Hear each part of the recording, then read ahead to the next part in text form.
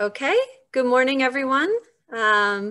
Welcome to this session on financing the commons. My name is Susan Sparks. I am a health economist with the Department of Health Systems Governance and Financing in WHO Geneva. So I think it's good morning, good afternoon, good evening, good middle of the night if you're some of our panelists. So thank you very much for joining. So I'm just going to pull up my screen. Okay. Hopefully this is sharing. Okay. Wonderful. So I'll give a brief introduction before turning the session over to our esteemed group of speakers and colleagues. So first, this is a reconvening of a group in many respects. And so we're reconvening after work that had been done and started in 2017 and 2018 related to what we call common goods for health. And so the work program was developed really as a joint effort between WHO, but a group of technical experts that represents economists, public health specialists, and really policymakers, practitioners. And it was developed because there was a concern that there were potential, what we call blind spots, or there was potential underinvestments in certain areas of what we call common goods for health, which I will define. And so what this program was launched as part of the UN high-level meeting on UHC in September 2018. And as part of that, we also developed a special issue of health systems and reform that can be seen here. And the articles really dig deep into the definitions, the concepts, but also the what and the how and the why associated with both financing and implementation challenges around some of these population-based functions that really are at the core of universal health coverage, health security, and many other important agendas. And so here I just want to provide a quote that comes from the introduction to the special journal issue. And it says, mind you, this is September 2019. So in recent decades, overall health outcomes have been improving and spending on health has increased substantially. However, blind spots persist and these pose substantial risks to the human health and economic well-being. Indeed, they have the potential to undo recent progress. These blind spots include systems unable to effectively respond to pandemics such as influenza, and then it goes on. And so this is really a prescient call to action. And many of much of the motivation behind this was to say, how can, as part of the UHC movement, but also as part of a lot of the discussions around preparedness and environmental protection and health security, how can we come together in terms of defining a core group of functions that are really stand as the foundation for a lot of the interventions and a lot of the response functions that we know are really important, and the protection functions. And so common goods for health, so I'll give the boring definitions so the speakers can go a lot more into the interesting details and in the specific topic areas. And so these are population-based functions or interventions that require public financing based on market failures. And so this is coming from the economics perspective and the economists within WHO, and that these contribute to human health and economic progress, but also the provision or preservation of these common goods are subject to market failures. And that's really important because this is inherently a public financing. So prepaid, pooled, collective resources that in some cases will be supplemented by donor funds. And they typically are because they're either public goods, so in the traditional sense, or they also have large social externalities. And they typically fall within 5 categories: policy and coordination, taxes and subsidies, regulation and legislation, information analysis, communication, and population services. So this is waste management and water and sanitation related issues. So that's the conceptual introduction. So before I hand it over to the speakers, I wanted to make sure I walk you through some of the functionalities in terms of the screen, in terms of the virtual portal. So first, please use the Q&A. to type either general questions or specific questions for specific speakers as we're going through. We'll generally run through the different presentations, but if there is a very specific clarification question, I can come in and raise that to a speaker before moving on to the next one. I will try to be very on top of the time management as well as the speakers, because we really want to allow for this time for discussion following the various presentations, because this is really a really important agenda and spans across a lot of different topics. And then there's also the discussion forum in which discussion can take place throughout the presentations as well. So I'll let each speaker present themselves, but just to say we have a really fantastic group here. So we'll start with Professor David Peters, and then Dr. Tolbert Nyanzwa, and Dr. Grace Achungura, and then Dr. Gavin Yami, and then Alexander Earl, and then Dr. Awad Mataria, and as well as Joe Cutson, who is my boss, be coming in with some discussion and closing remarks as well. So now I'm happy to turn over the session to Dr. David Peters to talk about the common goods for health in the context of emergency and disaster risk management.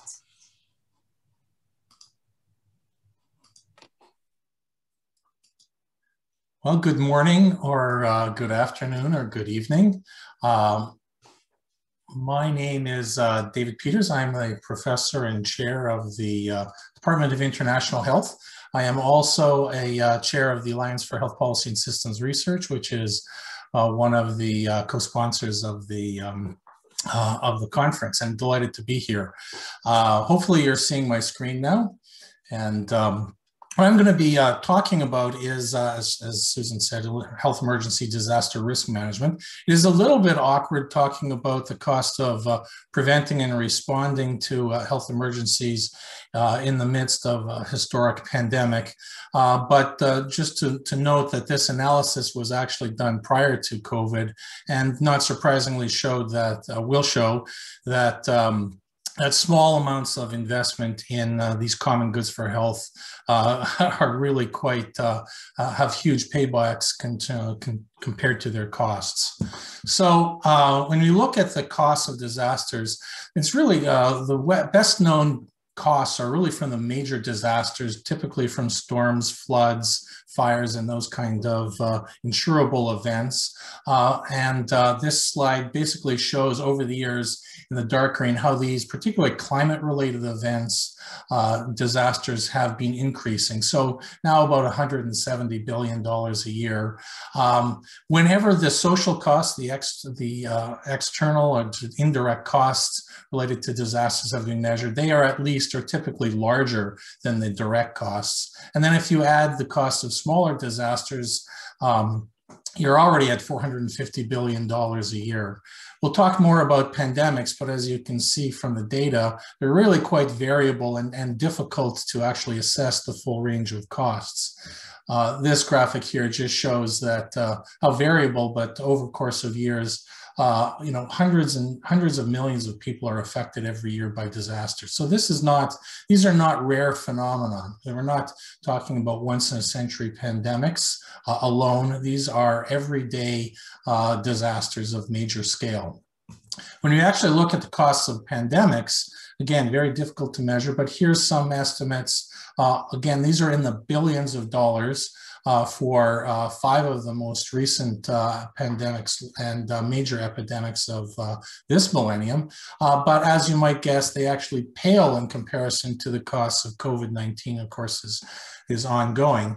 It's really literally off the scale. And currently, I think we're looking at estimates of loss of global GDP of in the range of 4.5% of global GDP. But this estimate, just from the United States, by David Cutler and Larry Summers, showed it as a $16 trillion virus, where when you include the costs to GDP and health losses, just enormous levels. And here they're looking at 90% of the annual GDP of the US in terms of costs. Of course, there are many different kinds of policy choices people are making, but also different kinds of costs. Here's looking at some of these, it's not just about the COVID costs, which are enormous enough related to illness, death, and the costs of treatment and vaccines, but huge economic effects that we're seeing, unemployment and lost business, and certainly the pulling out the inequities involved, both as cause and as consequence of this kind of disaster. In addition, there's huge costs and actions to be taken around other kinds of well-being, whether it's related to psychological harm or increases in difficulties in addressing domestic violence, but certainly worsening of non-COVID related illnesses and ability to respond. And then finally, just showing a set of both interrelated causes and costs and areas of activity around social political trade-offs. Certainly social capital and public trust are critical to response and preparation, but certainly we've seen also the costs of this in terms of unrest and polarization. And I would add that regime change, although, sitting on this side of the world, regime change isn't necessarily a bad thing or a cost, but in many contexts it will be looked at that way by policymakers. What we did in this study is we did look at the costs of really the basic functional level to be in each of these 6 areas of common goods for health and health emergencies, disaster risk management. And what we did was we assessed what it costs for all of low and middle income countries around the world for these 6 areas rather. And what we found, coming to the results cumulatively, is that really they are quite affordable. Now, yes, this cost shows that it is $26 billion for all low and middle income countries, and we had nearly 70 countries to estimate it from. But that's the capital and 1-year recurrent cost. But what you can see is even from the conservative estimates of disaster costs pre-COVID, this is about 1/20th of the costs of global disasters. And you can see the per capita cost averaging $5, but really going from $2.7 to $8.50, depending on the country you're living in. Now, we did look at the costs across the full range of health emergency disaster risk management, looking at not just the hazards and the exposure and vulnerability that people have, but again, looking at the full cycle of health emergency disaster risk management. But I do want to point out that the costing we did was really on the prevention, preparedness, and the initial response. The actual cost of recovery is not what we have included, nor the costs of the actual clinical costs of treatment. So we focus, those costs I'm talking about are really about preparedness and prevention, but are part of a bigger cycle. And one of the things they cost is actually about being able to have the incident management systems that include emergency operations center that are staffed and have the systems and material to provide these at national and then at local levels. This here is a picture of one that one of our next speakers, Tobin Nyanswa, set up on the fly during Ebola, but it's a standard type of organizational and operational response. And we did not just look at what the direct costs of these are, but also at sort of the organizational responses that are needed. So here you see some of the functionalities that need to be put in place and responsibilities in an emergency disaster risk management system. But we also looked at how they should be organized beyond the actual structure. And some of the things that we took away, largely, frankly, from the climate-related disaster work where this is better documented, is the need to have appropriate rules, regulations, addressing behavioral norms, and have organizational structures that match the kind of responsibilities and activities. So highlighted in red are just a few of these things. Providing a legal mandate for response and recovery agencies is actually critical and not done in a lot of countries. Behaviorally, you need to look at having outreach and information source systems that use mechanisms that people actually use with appropriate messengers, but also having frontline workers that are well-trained and empowered to take action. Coordination is a huge issue, and better done before you actually have the disaster, and required a type of multi-layered, inclusive, and participatory, well-trained organizations. So what I'm showing here is a slide about why some of this multi-agency coordination is needed. We're quite familiar with having national to local levels of units, but also having different kinds of geographical, political units, administrative units, or even healthcare catchment areas. But also have to recognize there's many organizations involved, not just hospitals and emergency response, but regulatory bodies and civil society agencies, and a lot of functional cross-government issues, for example, cross-sectoral issues that go well beyond ministries of health, as you could tell from some of the issues we've talked about already in COVID. And here's from another paper in the series just describing this problem in India, just called it polycentrism, but it's really about addressing some of these overlapping and incomplete responsibilities, the connection to having financing, and be able to have appropriate jurisdictions to be able to address them. So to be able to do that, you need to have a kind of learning approach which is adaptive to the systems. So here you see a typical type of learning cycle which is needed, but what we're finding is it's critical that they be done not just within technical units, but across units, across all of government, also bring in civil society and business and NGOs into the field, and particularly moving beyond this technical learning to what we call double loop or social learning with broader stakeholders, to keep looking at the parameters so you're looking in the right places. There is a research agenda. I'm not going to go into this in detail, but it's not just about assessing the appropriate costs and benefits, but also looking at different models and testing their interventions, and particularly in a more integrated way. I would say focusing on implementation research, not just about things that can be done in controlled settings with looking at single outputs, but in real world settings and looking at how you actually implement them and how you learn and adapt. And so in conclusion, it's really clear that the economic and social value of health emergency disaster risk management is really infant and tiny compared to the actual costs of not acting, and that you do need to have all hands on deck in government and civil society and business to be able to address them, and that there are both institutional options that are feasible, and again, reinforcing that investment in these systems strengthen our ability to prepare and respond to disasters and improve well-being. And with that, I'll turn it back over to the chair.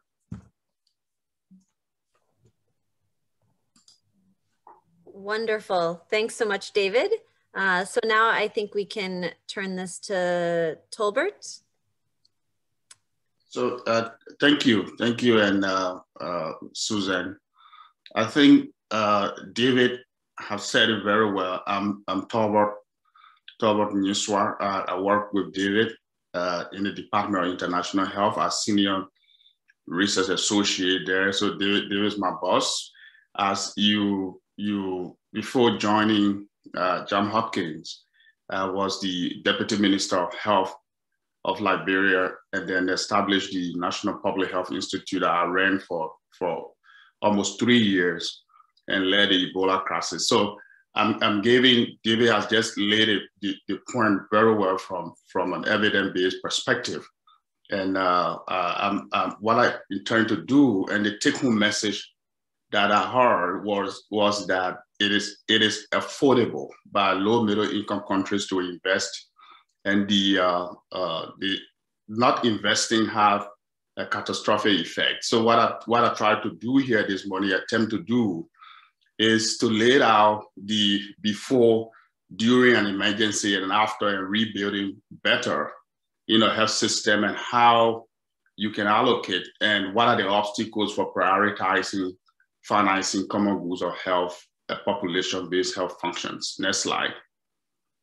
Basically, using the West Africa and Liberia experience, the lessons that we learned, and those lessons are very, very valuable today and on COVID-19 and what is going on. And just to reflect your mind, with the West Africa Ebola epidemic, things that we know that turn around the epidemic, for just to refresh your mind, in West Africa, when Ebola struck 2014, 2016, we had over 28,000 cases, 11,000 deaths.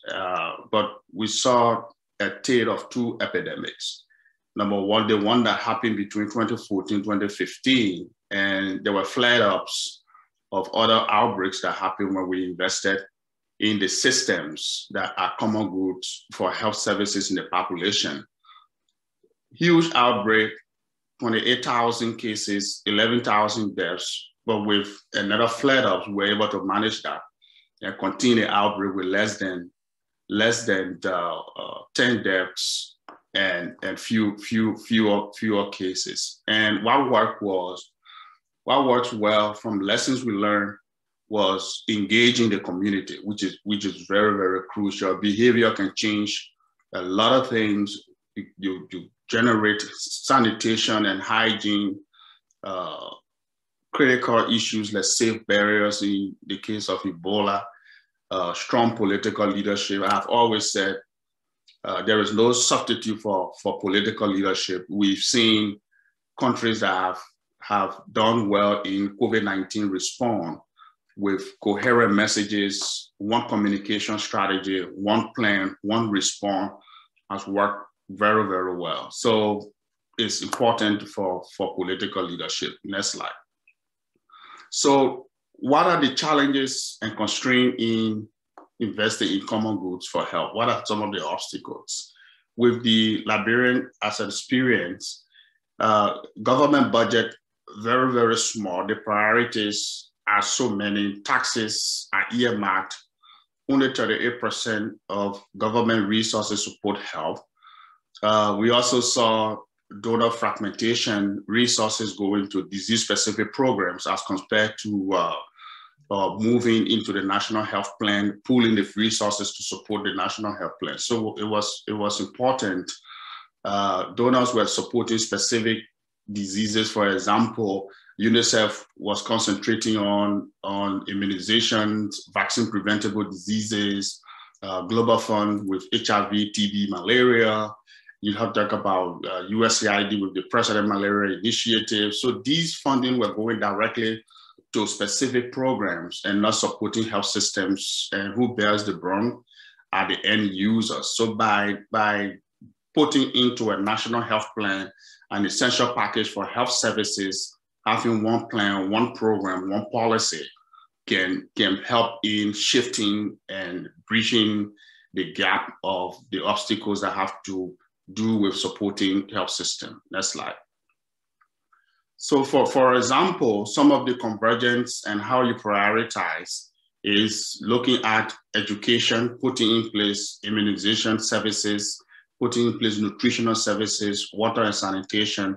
Once you can prioritize these issues, and convergence and common goods for financing these services can have enormous impact. And what we saw also is that you cannot separate primary healthcare services from global health security or supporting health security initiatives. Countries that have invested in the global health security agenda, building system, the surveillance data system, coordinating with primary healthcare system, have seen enormous impact. Even in COVID-19, have had lesser cases as compared to those who do not invest in, but more research is needed to empirically validate this. Next slide. So what is important about IHR, the International Health Regulation of 2005? IHR is a long-term process, but countries need to invest in IHR. For example, if you want to do very well in health security and protect the population, develop and strengthen national health capacities, develop IHR system plans that support and report on time and collect data. One of the important tools for the IHR is the National Action Planning for Health Security, which is a countrywide effort, multi-year planning effort. And when David mentioned that some of the resources for emergency disaster management comes in one pot with the National Action Plan for Health Security Development. Next slide. So building back better, I told you I saw firsthand how a health system looks like before, during, and after the crisis. The Ebola crisis, we saw our health system in Liberia. After the Ebola crisis, we were able to, during the Ebola crisis, we saw the collapse of the entire health systems, healthcare workers, kill clinics, services, immunization services, maternal and child health services, reproductive health services, all of those broke down because of the one disease. We've seen similarity in COVID-19 with healthcare systems that are overwhelmed. And so for you to build back better, you have to use prioritize external resources and all of that. So one of the take-home message moving forward, COVID-19 national plans should focus on prioritizing and anticipate revision in the healthcare, national health plan and national policies. What we did when we looked after Ebola was to see that the health system was not in a rare frame to deal with high consequence pathogens. So we were able to recalibrate, review the health plan, and develop another national investment plan that we thought would bridge the gap between health security and primary healthcare system. With that, there is in those areas, new regions, we've seen that they have done better with responding to COVID-19 as compared to when health systems are not invested in. So the Ebola crisis have reawakened all of us that investing in common goods for health is the way forward that can protect populations. Next, thank you. Thank you, Tolbert. I think it was a really interesting example of lessons from Ebola, but I think also hard lessons that in terms of progress, it'll be interesting in the discussion to find out how much has been actually addressed following the Ebola crisis as well. So now I'd like to turn to Grace Achengoura to provide some more detailed reflections from India.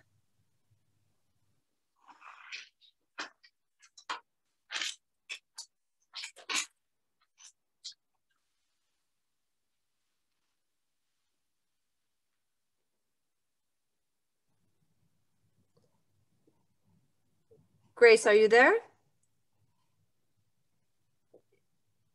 It looks like Grace had been having some connection problems, and so she's been coming in and out. So I think we'll hope that she can join back in. But if Gavin, if you are available to speak, oh, she's just joined back in. Let's give 1 minute to see if Grace is able to join. Grace, are you available?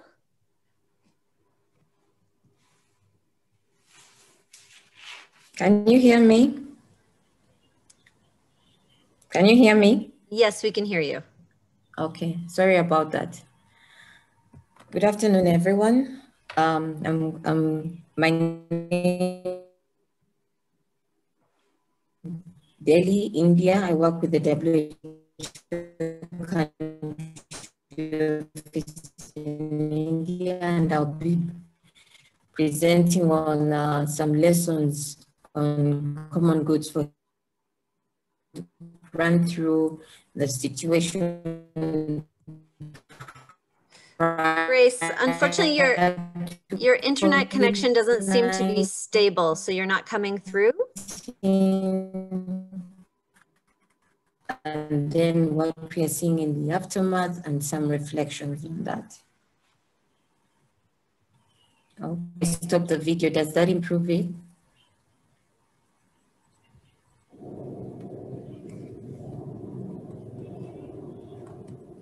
Hello?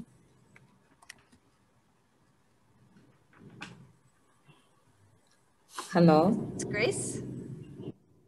When I stop the video, is it better? Yes, it is. Okay. All Let's right. try that. Thanks. Okay, so just by way of background,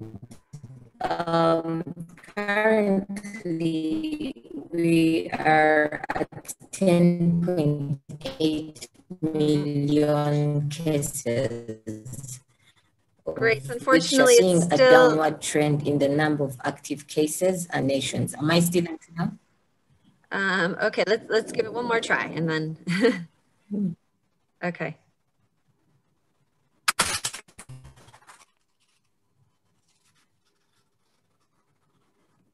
Okay.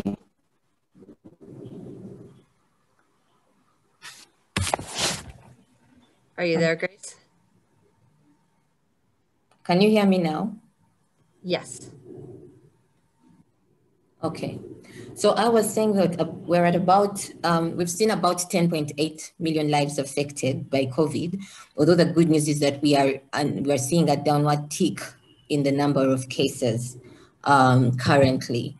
And this is happening in the context of a highly populated country. So you can imagine with the population dynamics, what that has meant for transmission and the efforts that have had to be put in place to bring down those numbers. Secondly, India is a decentralized country, meaning that there are various levels of government, each with different responsibilities regarding health in general, but also in particular regarding surveillance, as we shall see later. And so that has set the context for how surveillance for COVID-19 has happened. Lastly, the pandemic has happened in the context of a relatively underfunded health system with outlays on health from the government coming to just below 1.2% of GDP, which is the lowest in the Southeast Asian region, but also a financing landscape that is heavily privatized with out-of-pocket coming under just 60%. But we've seen that in the last 1 year, the government made a lot of stepping up in terms of investing in managing the pandemic with about $1.7 billion put towards the emergency response. The timeline of surveillance in India starts with 1995 following 2 outbreaks of cholera and plague in 1998 and 1992 with the National Apical Advisory Committee. And we've since seen a slew of, on one hand, a national surveillance program that is now managed by the National Center for Diseases Control, but we've also seen some disease-specific surveillance systems, so like the HIV Sentinel surveillance system that started in 1992 but came up to full-scale nationwide in 2002. A watershed moment was the Integrated Disease Surveillance Project, which was funded initially by the World Bank, but the government took it over completely in 2012, and it became the Infectious Disease Surveillance Program managed by the National Center for Diseases Control, and it has been looking at 22 conditions. But lately, with the support of WHO, the government is moving towards an even greater integrated health information platform designed to get real-time data supported by GIS systems. And so that one is looking at 33 plus diseases. The responsibility for surveillance, like largely from the policy and strategic perspective, it comes from the central level, with the states managing most of the implementation, because health is a state subject in India. And then you have the district surveillance units coming in, managing some laboratory networks. Of course, because India is a very big country with over 36 states and union territories, the capacity in surveillance varies largely by the program you're looking at, one, but also by state. The India Center for Medical Research is one that manages a huge network of laboratories for diagnostic purposes. So we have about 106 viral research and diagnostic laboratories, and then 35 diagnostic centers. Like I said, there are other siloed approaches, and so the tuberculosis surveillance unit is one of them. One of the inputs that came up recently that I think is going to be a huge, big game changer for surveillance in the country is the National Digital Health Blueprint, which is really looking at aggregating all forms of health information in one place through the National Digital Health Mission. This is person-centered information that would help in providing real-time data. It was launched in 2019. And then also the other thing that they are doing, that one of the other inputs they have, the public health institutes that are being used to train epidemiologists for field epidemiologists for surveillance, but also the government has been putting in quite a bit of money even before the COVID-19 outbreak to help fund the surveillance through the NCDC and ICMR. During COVID, just focusing largely on the testing as one of the areas under surveillance, India started off with only one lab in Pune that was doing testing in 2020, in February 2020. But now, at least as of the 4th of February 2021, there are 2,366 laboratories. And as you can see, there's a complement of government laboratories and the private sector. So, and real attempt to involve the private sector as much as possible in shoring up the capacity there.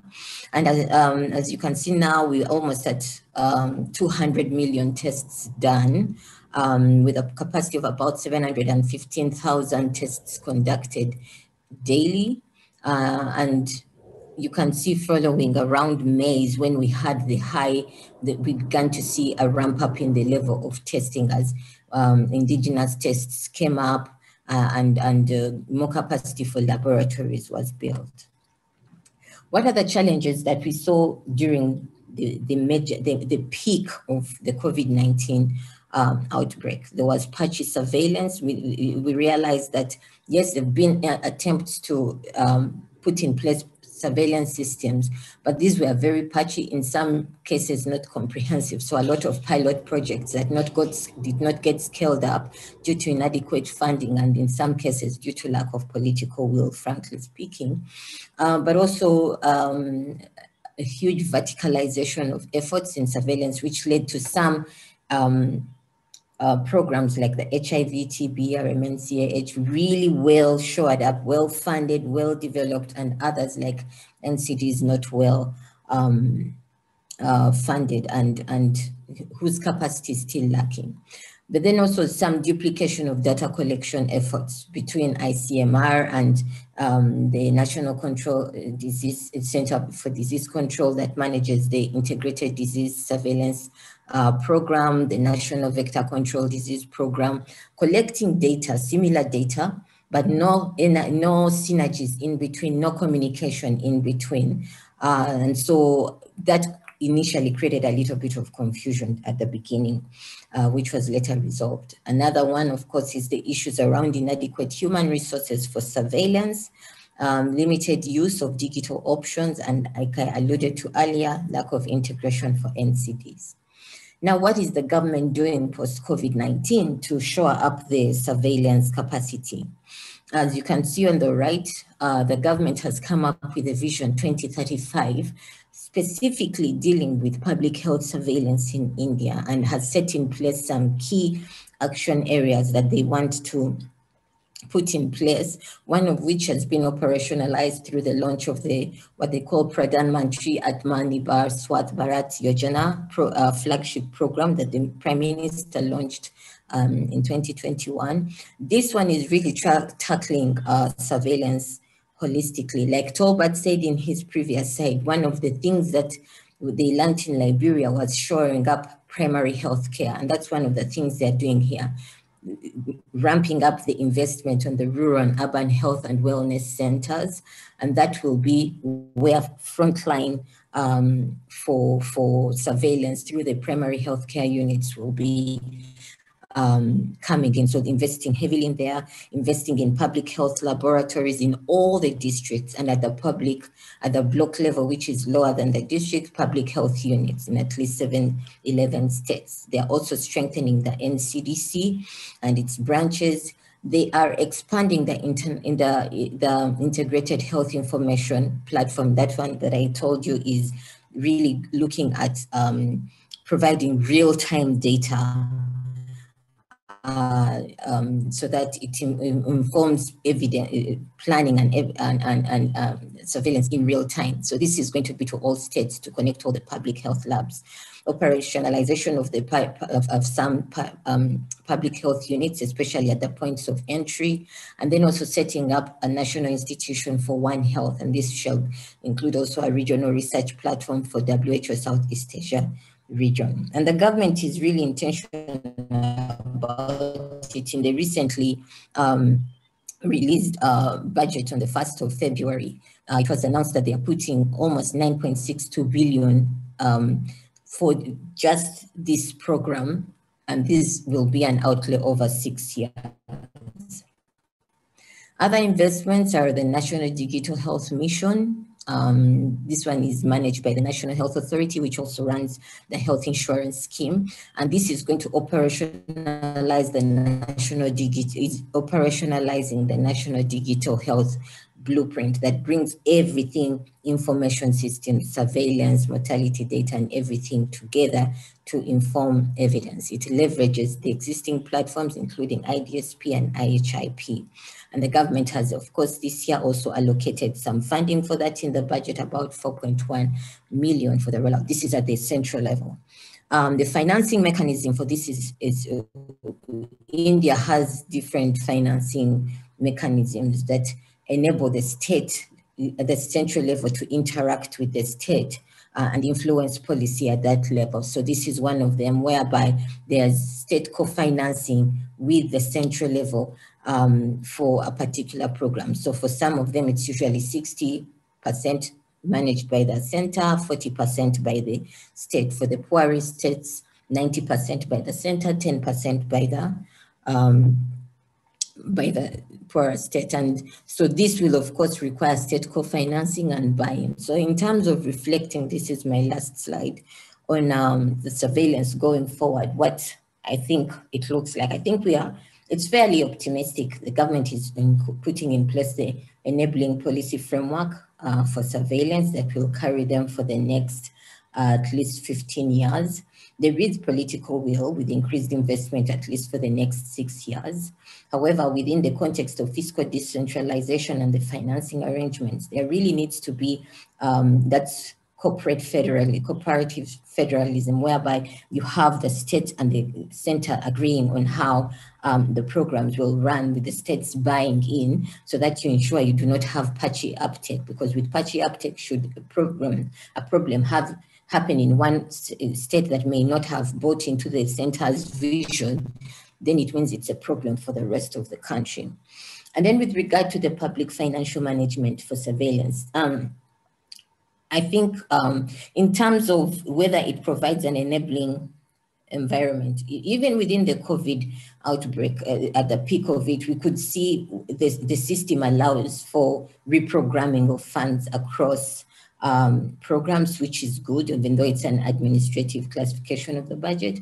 But also there is a performance element to it that encourages the government to work towards a particular outcome, so introducing a bit of accountability. So with at least there's one target in the outcome and output framework on the rollout for IDSP, with the target coming to 90%. So hopefully with the increased investments, we will see some more action there.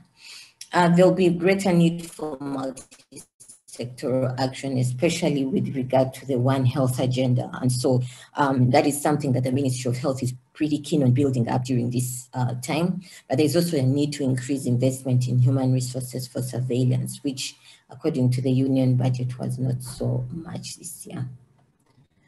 And with that, allow me to sign off. Thank you.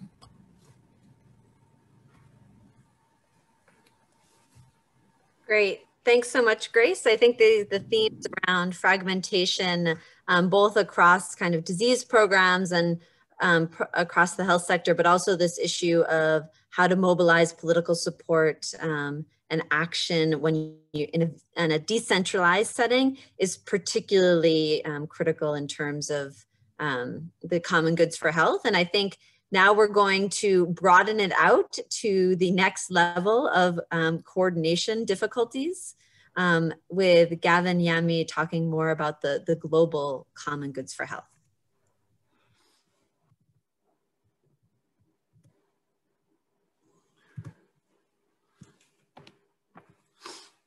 Good morning, good afternoon, good evening, good night. Just checking that you can see me and hear me okay? Yes. Great. Hello, everybody. My name is Gavin Yamey. I'm a professor of global health and public policy at Duke University, where I direct a center called the Center for Policy Impact in Global Health. One of our big focuses is the financing of global health, the architecture, the delivery. And so this is a topic very much dear to my heart. And as Susan said, I am going to take a more global view, a more bird's eye view of common goods for health, focusing on global common goods for health. We have in our team, and also in the Lancet Commission on Investing in Health, called them global functions, also known as International Collective Action for Health. And I wanted to just start with the kind of conceptual framework. What is it that I'm talking about? I'm talking about activities that have transnational benefits, addressing transnational issues. And we can categorize them in three ways: supporting global public goods for health, developing new health products, setting standards, market shaping, fostering global health leadership and stewardship, something that the WHO does so well, convening for consensus building, for example, health and cross-sectoral advocacy on things like trade and education. And then high on all of our minds, managing cross-border regional and global externalities, classically pandemic response, pandemic preparedness, but also tackling antimicrobial resistance and curbing the cross-border marketing of unhealthy goods, tobacco, sugar-sweetened beverages, and so on. We argue in our paper in the special collection that there is enormous value in investing in these global common goods for health. We've heard from many of the panelists today, the cost of inaction is very large. One estimate is that over the next 2 years, the global economy will lose $8.5 trillion. The returns to investing in these goods are enormous. If you take the polio vaccine, the initial investment was about $26 million from the March of Dimes. And if you look at the US alone, the polio vaccination campaign has averted 160,000 polio deaths, 1.1 million cases of paralytic polio, with treatment cost savings in the US alone of 180 billion. So we know that product development has a very large return on investment. That's going to be true of the HIV vaccine.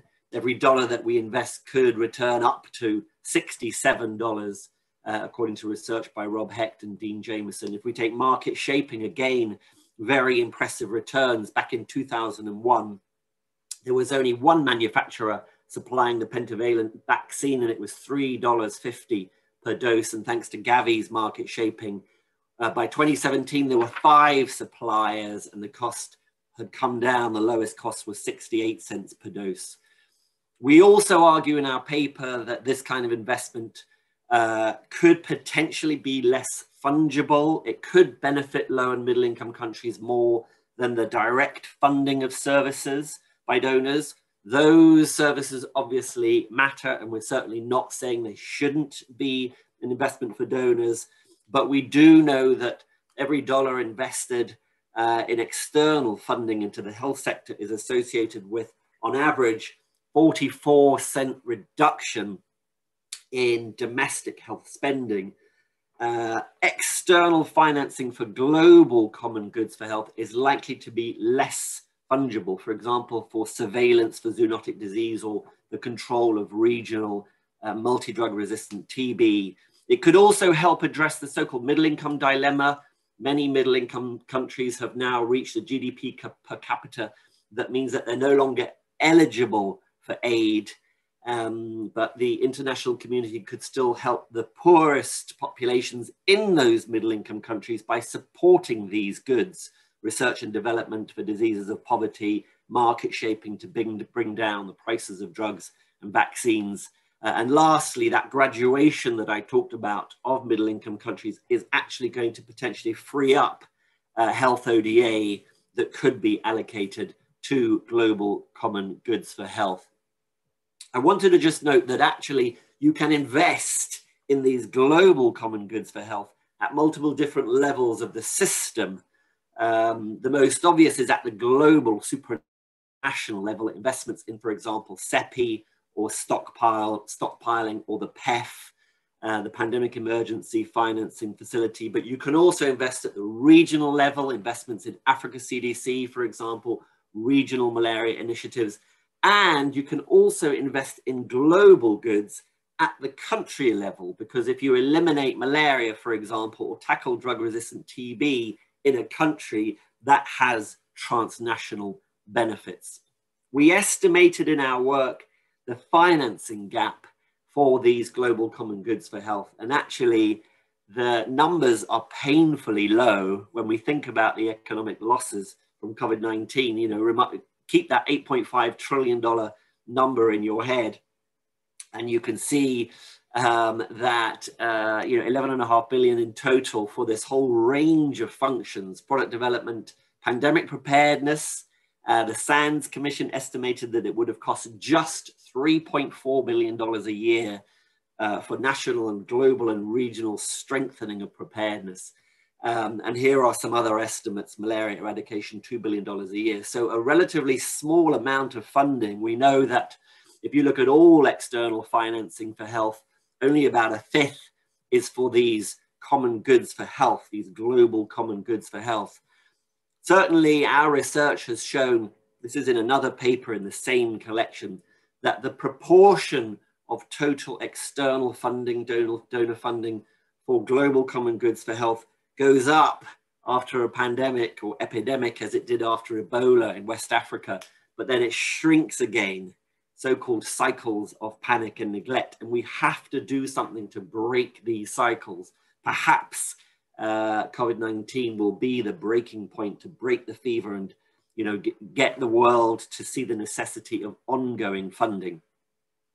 And the last thing I want to just point to are ways in which we could close the gap. And just as we think about a national health system, mobilizing resources, pooling them, and strategic purchasing, you can use the same framework for global common goods for health, mobilizing resources through, for example, compulsory mechanisms, unit aid, funded by a tax on airline tickets, voluntary earmarked mechanisms like CEPI, and reallocating ODA after graduation. There are attempts to pool funding for these global common goods for health, for example, pooled research and development funds, global coordination platforms, and now new global public goods windows at the multilateral level. And lastly, through strategic purchasing, for example, by Gavi or the Global Fund and its strategic initiatives, or IDA funding regional surveillance. I want to apply that lens to thinking about a global public good on everybody's mind, which is COVID-19 vaccines. At the start of this pandemic, you heard from so many world leaders like Macron, this is going to be a global public good. Lovely words, lovely rhetoric, very heartening. Of course, what we have seen is something that has been called vaccine apartheid, with the rich world monopolizing the supply of vaccine. Is it really the global public good?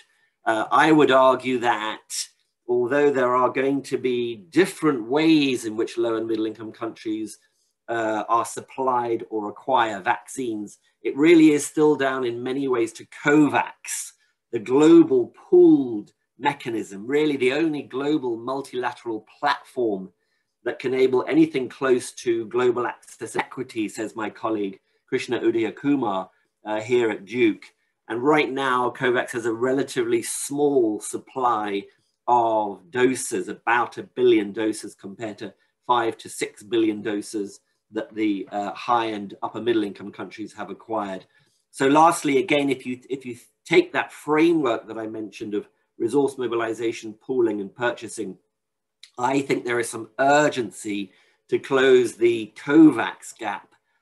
For example, funding CEPI's portfolio, funding the COVAX advanced market commitment that is going to purchase doses for the so-called funded nations, the COVAX AMC nations, in pooling, of course, making sure that rich nations actually donate doses to the pool, share know-how, processes, manufacturing, and through the CTAP, the Technology Access Pool for COVID-19, pool data and IP, and then of course, market shaping and pool procurement from Gavi.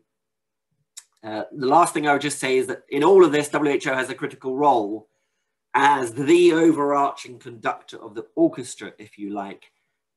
We will always struggle if we continue to finance WHO through voluntary contributions, which are heavily earmarked.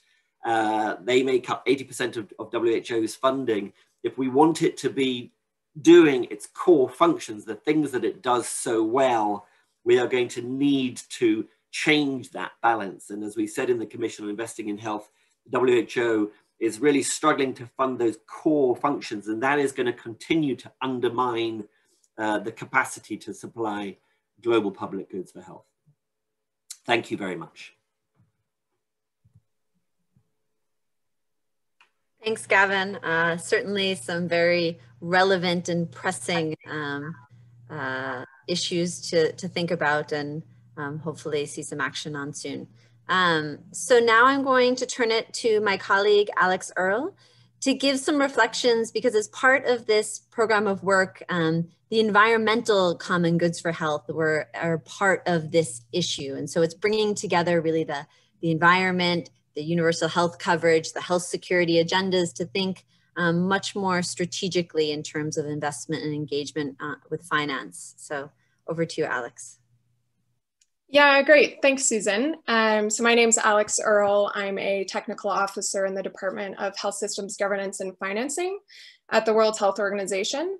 And I've been involved with the Common Goods for Health agenda for a couple of years now. And I just want to spend my 5 minutes that I have kind of highlighting that because there's a lot of actions that lie outside of the health system, but that equally impact health. We've included these environmental common goods for health under the remit of this agenda, and that we're not just focused on pandemic preparedness and health system strengthening, but also kind of these larger issues on preserving and protecting the environment that might have a positive impact on health.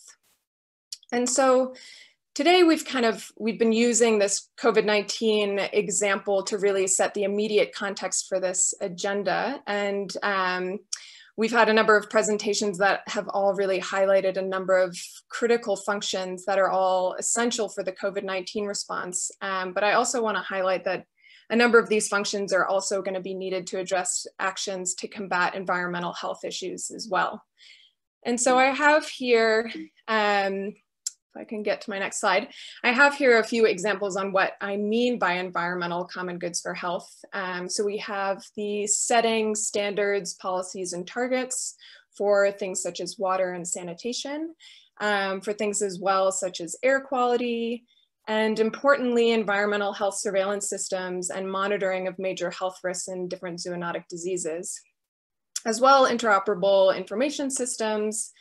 And so you can kind of start to get a feel of the cross-cutting nature of these functions, and that they're not only critical for the immediate short-term concerns that we have, but also will help increase the resilience to future impacts of environmental concern. And as Susan presented at the very beginning of this session, these environmental common goods for health also suffer from inherent market failures. And thus it's critical for government action to really prioritize and implement these functions. But we know that there's a lot of countries, however, that fail to really prioritize these environmental actions, even though we know that strong governance and coordination is really imperative for the improved performance of environmental health outcomes. And furthermore, interestingly, a lot of these environmental common goods for health are going to be sitting outside the health sector, but the health sector can still play a critical role in, for say, providing the evidence base, also monitoring progress and helping to coordinate across sectors. So now that I've kind of laid down the motivation for why we've included these environmental common goods for health into our agenda, I just wanted to turn quickly to provide a few examples of how we've seen with COVID-19, how countries have used this window of opportunity to aid in their environmental action into recovery packages for the economy, as well into their budget. So first, to use France as an example, they have really been adopting these green budgeting tools to identify spending in their recovery plan that is environmentally compatible. And they've also been working to better align budgetary processes with broader environmental objectives. And also, France is not alone in this. There's a number of OECD countries that have been using these green budgeting tools to provide kind of a green perspective to their recovery plans. And also, interestingly, countries have been offering environmental conditionality for recovery support to different critical industries such as aviation, or also to the automobile industry, to try to really promote the use of cleaner energy and cleaner technology. Another example is that in countries such as, I think, Colombia, we have Denmark, and Portugal, and perhaps Spain, they've been documenting these impact assessments on how there are both the positive and negative impacts of these relief measures on the environment. So relief measures such as the COVID vaccine distribution, as well as the supply chain, but also maybe more positive examples of the impact on the lack of international travel and also domestic and urban travel on air pollution and air quality standards. So I know I've gone through this rather quickly, but I want to make sure that there's a good enough time for some discussion before we end. But I think really just to end, countries can really capitalize on this opportunity, but to not just focus on these measures for COVID-19, but also to rather make sure that these measures are part of a broader sustainability plan for reform, and also hopefully increase the environmental action for health as part of these economic relief measures. Thank you. Back to you, Susan. Thanks, Alex. Yeah, I think a part of this agenda is clearly a defragmentation, both in terms of across the health sector, but across the overall government sector as well, and how we think about these issues, and particularly in looking towards the future. So I think this question of the political window of opportunity that COVID potentially presents, there's a lot of action that's needed to go on behind that. So before, we have a couple of minutes for discussion.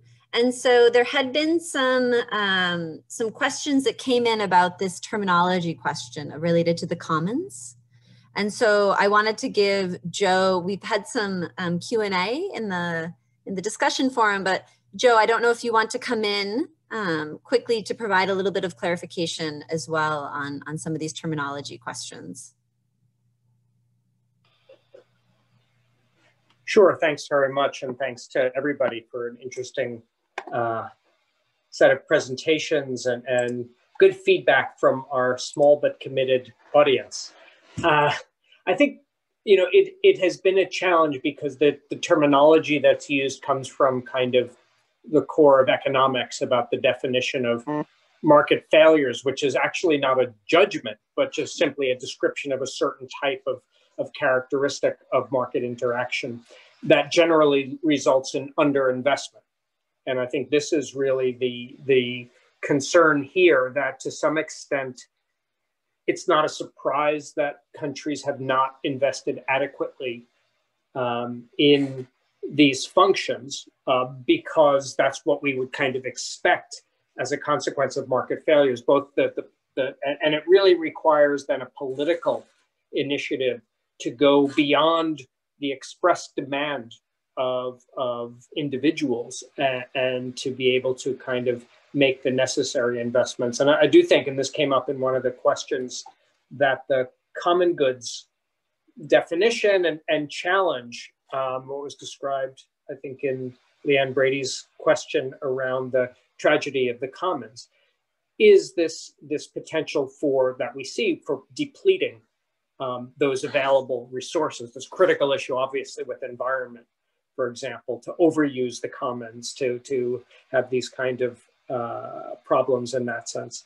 And also, and I think David Peters just answered the question from Hoda, which was really that the multifaceted, this may be wrong, but just in interpreting it, the multifaceted nature of a lot of the interventions actually is a challenge for doing the kind of cost effectiveness analysis that we might do with more narrower, discrete, and more frequently occurring types of interventions around personal services. So there's a number of issues, I think, that have come up that relate to why underinvestment happens. I think a critical one, which Gavin also mentioned, and we could think of it within large countries such as India, which Grace talked about, is when you get these cross-border externalities. I mean, I'm thinking of this in India, of how air pollution in Delhi is coming from Rajasthan, and then which state is actually, how to ensure that that gets done is a critical kind of both political, technical, financing challenge, I think, that has to be addressed. And really, I think what we're trying to do in this whole area of work is to build political momentum for something that simply has not gotten sufficient attention. So anyway, let me stop there and turn it back over to you, Susan, and speakers, if you want to address any of the other questions. Okay, wonderful.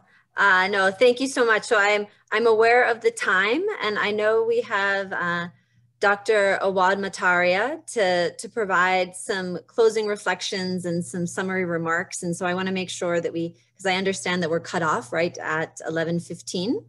And so Awad, if you want to come in now, if you're there. There you are, okay. I think you're muted. We can't hear you. I see you're not muted, but we can't hear you. Okay. No, we can't hear you now.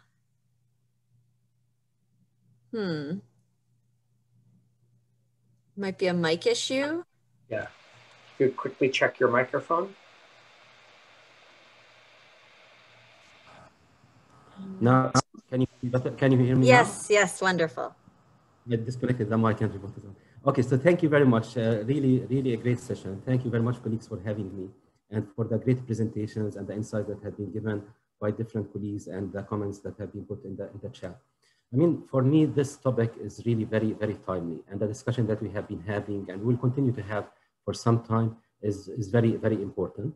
And I very much first appreciate that we are bringing in this subject to a conference, to a symposium like the Health System Research Symposium, because this is a question that requires still a lot of research, and it's great that we are connected and we have many researchers around who would hopefully take this idea and further elaborate it, further investigate it, and try it at different country settings. Of course, as we all know, now we are all in a situation where countries are thinking about how to build back, how to rebuild their health systems. We are using different qualifications like building back better, building back fairer now is coming to the surface. But in all cases, countries know that they have to build their health systems and rebuild them in a different way than how they used to do that in the past. And what is also interesting to notice is that many of the things that we have been advocating for at a global level, different researchers, different health advocates, have now proven to be very, very timely needed. I'm referring to things like public health, things like social participation, the importance of community mobilization and communities and their role in service delivery in health systems. So all of this really is becoming very important, and many policymakers will have the ears of policymakers when we address these issues now, and I'm sure they will be taking them more seriously. So Tolbert in his presentation has also emphasized things that we have been talking about as part of aid effectiveness, like when he referred to the one plan, one budget, the importance of coordination. So all of these are things that we need to package them in a certain proper way to be properly presented to policymakers to take them forward. I guess the challenge that we are all faced with now is how to bring in the two distinct words of emergency preparedness and health system strengthening. It has forever it has been the situation when we talk about humanitarian response, we leave development aside, or when we talk about development, it is in a situation where there is no emergencies, things are stable, and we need to move forward with development. I think that this is what we need to focus on, how to bring in these two together. And this is, for me, might sound easier. It is easier said than done. I guess what the agenda of universal health coverage and now the opportunity, if I may use the word, that is presented by COVID is making it easier to bring the two goals of universal health coverage and preparedness as dual goals for health system strengthening. So the point that I would like to share, and is following up on what has been said by the different colleagues, is that in rethinking our health systems for the future, we need to design them in a way that they deliver on the goals of universal health coverage that we have always been talking about now, and we have been properly formulated, but also to add goals related to health security, goals related to emergency preparedness. And those, I think that people who have worked in a humanitarian setting and in emergency response, they have their own frame of mind, their own way of thinking. They usually do things on the spot because they have to respond to emergency. And it's not easy always. I'm facing that now with experts working in this area to come up with them with the clear goals on what they want to achieve as part of the health security agenda and to align those with the requirements from a health system point of view.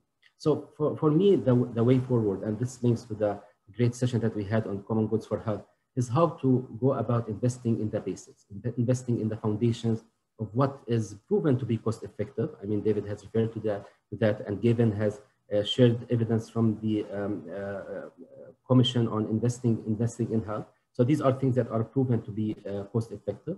And so how to invest in them, or how to go about implementing those at country level.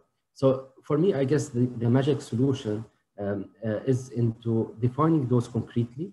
So we have been talking, I mean, common goods for health and essential public health functions, if I may use the other term, have been there in the literature, but they had often remained upstream.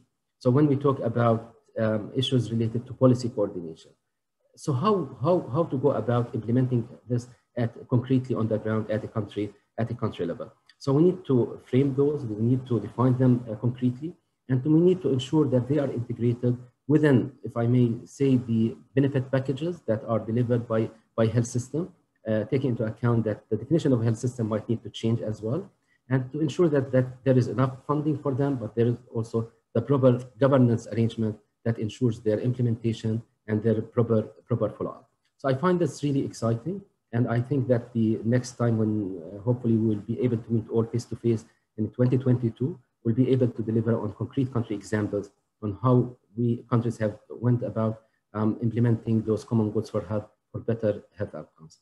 Again, thank you very much, Susan, Joe, all colleagues for this opportunity, and looking forward to stay connected with all of you. Thanks.